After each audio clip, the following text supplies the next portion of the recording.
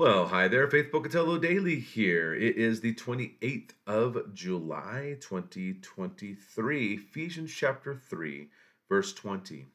Now to him who is able to do far more abundantly than we can ask or think, according to the power at work within us, to him be glory in the church and in Christ Jesus throughout all generations, forever and ever. I went through 21.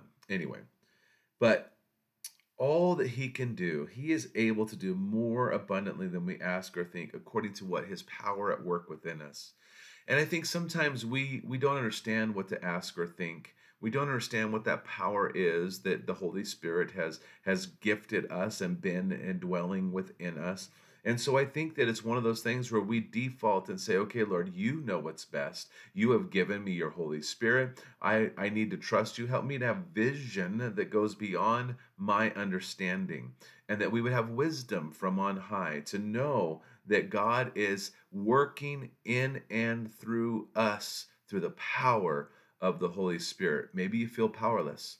Maybe it's because you're looking to yourself, because yourself is powerless.